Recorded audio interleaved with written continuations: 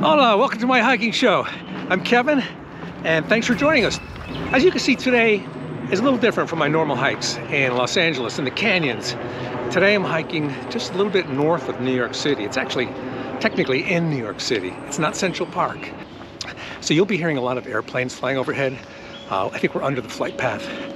But man, it is beautiful in here, isn't it? So green. See, in the LA canyons, you have to always look out for rattlesnakes and mountain lions and looky-loos. But here, no. Here you gotta watch out for ticks, mosquitoes, rabid chipmunks, which I just saw, and oh, muggers. Yeah, so keep your eye out for that. All right, we're gonna have a great hike today, and we're gonna survive this hike. So take your protein pills, strap in your helmet, watch your wallet, let's go take a hike. Joining my hike today is a buddy of mine. Man, this guy never stops working. I mean, you've seen him in so many movies and TV shows. The 40-Year-Old Virgin, Anchorman. You've seen him on Friends. He's recurring on that. Also Parks and Rec. And he played Cher's boyfriend in the movie Clueless. Maybe you saw him in Wanderlust. Oh, it goes on and on. He hosted SNL. I don't know how many times. Oh, lest I forget, he was voted by People magazine the sexiest man alive in 2021. Now, that was last year, so he may not look as good, but yeah, today we're hiking with the very personable and friendly Mr. Paul Rudd.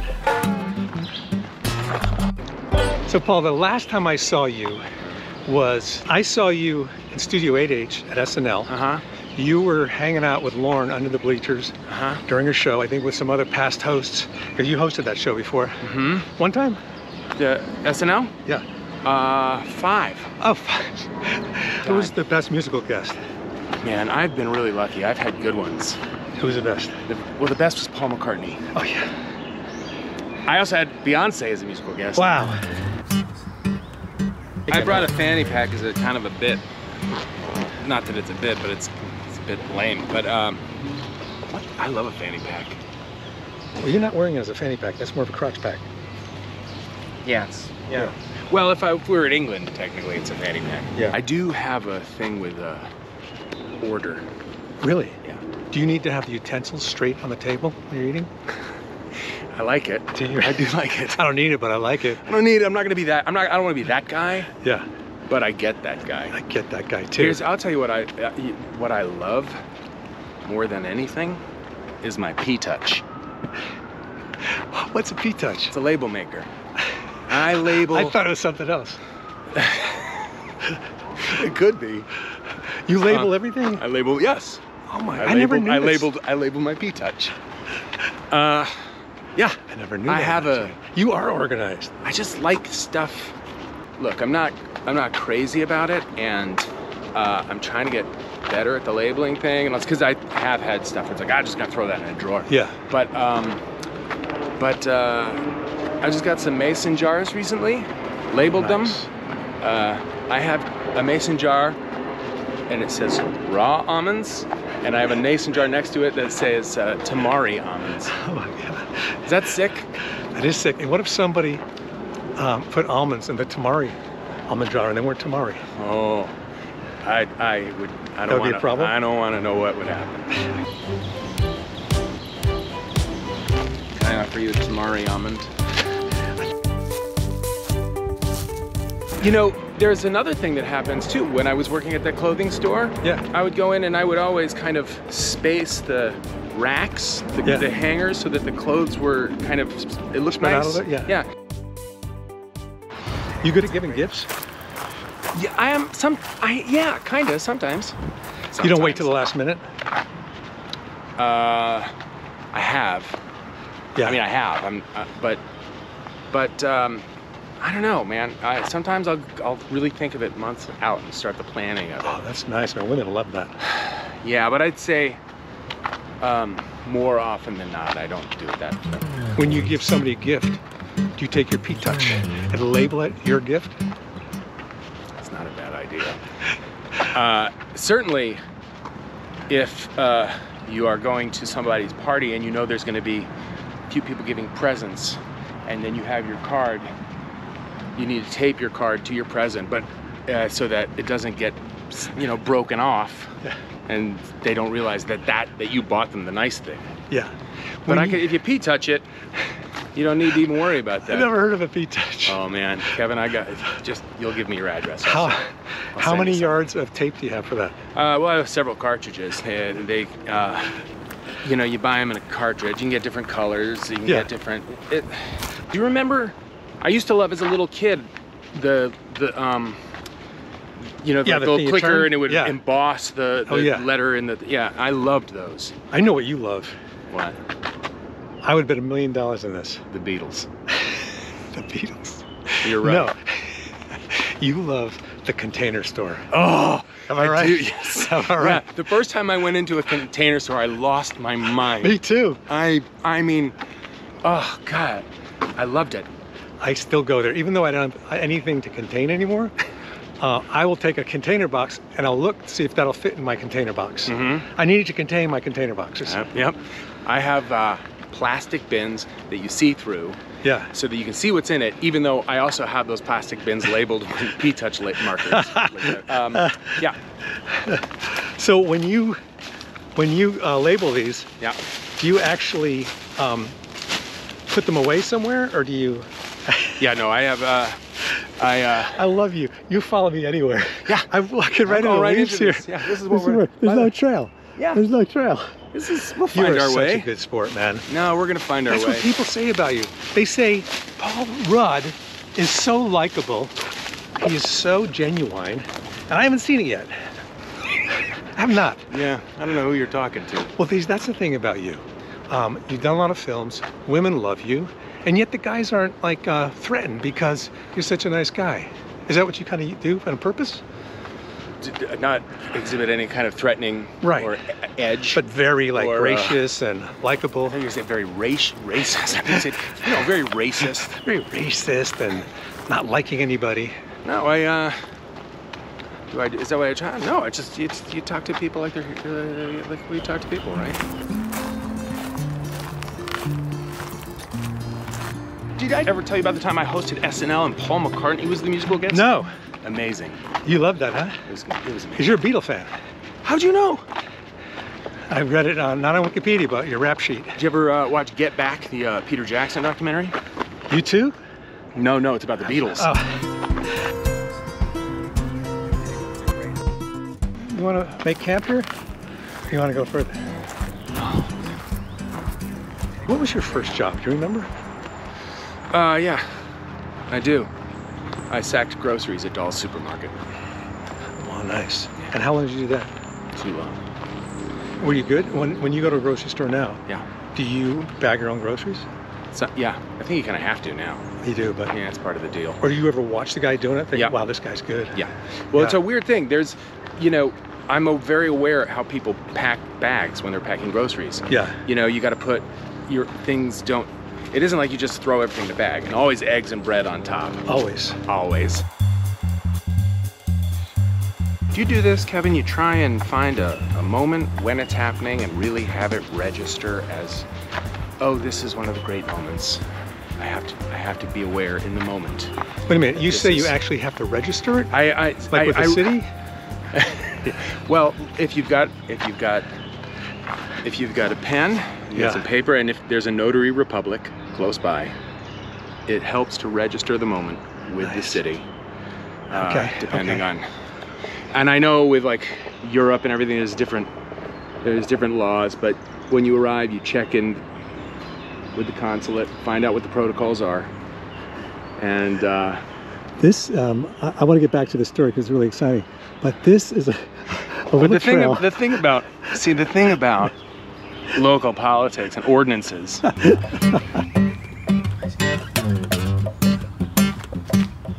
me ask you something. Do you wear cologne? No. Never worn? Well, not when I hike. I'm scared of bears. Does that attract bears? I don't know. No, I don't wear cologne. I never wear cologne. But it is nice. But I tell you one thing, just generally, I like it when people smell nice. Yeah, yeah. I was thinking this morning, should I take a shower or should I just wash under my arms, put some, you know, deodorant on? Yeah. And then I thought, it's Paul Rudd. I'll just wash under my arms. Yeah. How about perfume? You wear perfume? Not if I can help it. What are you most proud of? I mean, I could say, you know, obviously I can say like stuff with like my children, and there are things that probably like the best thing, and probably involve my family or my kids. Forget about them. Forget about them. Yeah, exactly. Yeah. It was just a couple of weeks ago, and I was in Ireland. Oh man, we got to talk about Ireland. Oh, it's not now, though. Not now. Okay. I don't want to talk about it now, actually. So you're in This Ireland? reminds me of Ireland. It does. It's so green, isn't it? Let's get drunk. Do you ever do the thing too, where they like, Wow. that kind of stuff? Were you a gymnast? No, but I always remember, like, you know, you walk around to like a. Let's see that again. Let me adjust my hack. That's cool, right? To like a. Wow, look at that. Let's talk about that elephant in the room. You were voted the sexiest man alive by People magazine. How did you ever get that? I mean, what makes you eligible for that? Well, I didn't realize That that I was was. my dream. I didn't realize that I was eligible. They surprised you with it? Yeah. Your publicist didn't tell you By it's the way, coming out? I've never actually been more surprised by anything in my life. Look, you're standing next to me. Yeah. Wouldn't you say, I don't get it either? That's what I've been saying the whole time. Yeah. I didn't say it out loud. Yeah. You got a lot of teasing from your friends. I remember I told my kids, just nervous actually, about how they were gonna react. Right. Anyway, so I told them and they just went, ugh. Do you know how many people Photoshop their face onto that magazine? I did it. You did? Yeah, for like a poster for like a gig or something, but I forgot to take your name off. It said Paul Rudd with my face. I got, somebody sent me when that was announced, and it's the funniest thing, and truly like the greatest thing, because it was from Steve Martin. He said I idolize him. But Do you really? Yeah, I do. But it's just, I guess he had sent on when that was announced, he just sent he tweeted, all he said was, trust me, it's a burden. He's so funny. He's the funniest. You know, I saw him at Universal Amphitheater.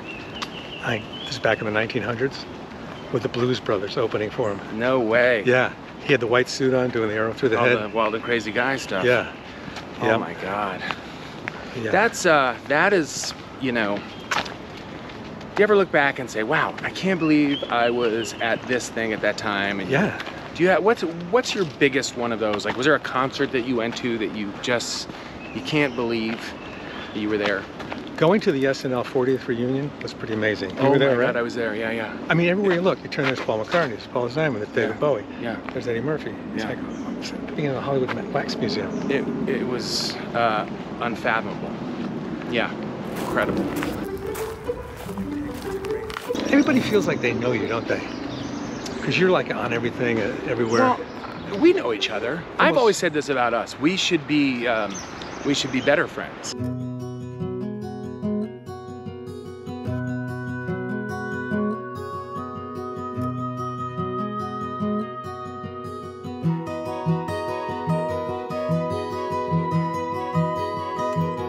Problem is, you live in California, I live in New York. I live in New York. I know where you live. I live a mile away from you. Wait, did I say I live in New York? Really noticing things speeding up in the last couple of years. Yeah. I have glasses. I've always had glasses. Yeah. My vision's not very good. But I have contact lenses. And now I have glasses for my contact lenses. You're doubling up. I doubled up. If I have to read and I have my contact lenses in, I have to have glasses. That's a pain. That's, you know how bad. And I also have the light to read the menu on my phone and glasses with contact Oh my God. Can't you get a contact lens that's really thick, that sticks out of your eye a little bit, instead of wearing the glasses with it? Yeah, it is, but it makes blinking so uncomfortable. Yeah. Hey, when you worked on Anchorman, Yeah. that's where I know you from, right? That would be the one. Yeah, Yeah. yeah, yeah. Did you enjoy working with Will Ferrell and all the Steve Carell? I mean, it sounds like, I get this a lot, it sounds like you would have had a lot of fun, you know? Right. But I mean, those guys being so much funnier than you, how did you feel? Intimidated. Like, intimidated. Right, yeah. These guys are incredible, and I was, throughout the entire filming of it, just blown away by how quick their minds are, how funny they are. You know, it was the first time I'd ever worked on a big old Hollywood movie where there was that way of working. And so, you know, there was so much improvisation and bits and all kinds of stuff, and it was so fun. And it was, it kind of was just a major experience for me in many ways, but one, also it kind of shifted a little bit of the way that I worked on movies after that, where we would now leave room to just kind of, you know. Hi. Hi. People in New York. Can't she couldn't see that we're in the middle of filming. So I was talking about I was talking about my work, and she interviewed me. Anyway, go back to the thing. But let's go back to where you're talking about me being nice. So yeah, let's talk about that. Yeah. No, I think probably, I'm not sure who's the nicer person from what I'm hearing. I think it's either you or me, but you're the sexiest. I think there was a miscount in the votes. Really? You'd get my vote, Kevin. You use Q-tips? I do. How often? Probably not often enough. And do you wet them or you use them dry? I use them dry. Oh, I wet them. So, you know, we could do a little kind of addendum to this.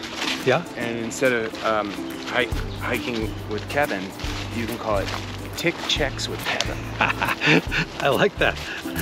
we can look at each other's waistbands. Okay. Speaking of feet touches, I think we're at a dead end here. All right, let's go back, man, before it gets dark. Here we go. Behind me still? I'm right behind you. Don't lag. Do you work out? A little sad that you have to ask. What do people recognize you from? I mean, you have such a wide array of, Should we ask this person? Excuse me, miss. What do you recognize me from? I don't know you guys. Are. You don't know this guy? What would you say? What would you say? What are you doing up here? He's What would you say the most? This is. I just got to ask this question. What do I get recognized from the most? You were walking here, so I'm just gonna ask you. What would I'm you gonna say? go with my first instinct, which is clueless. Yes. And what about me? Thank you. I'm gonna take it back to SNL. Okay, I'll take that. I'll take that. Thank you. I don't sign a release, by the way. So you study acting and everything, and then you get a job as Ant-Man. Yeah. And the Marvel movies, which my son loves. I told him I was hiking with Ant-Man. He goes, no way. I said, yeah. Oh. So, well, then this is for him.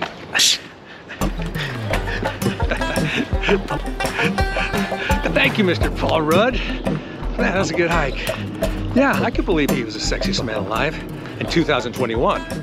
But, you know, like I said, now years go by, you know, and things change, you know, but he still looks good. Still looks good. And so do you. Thanks for joining my hike.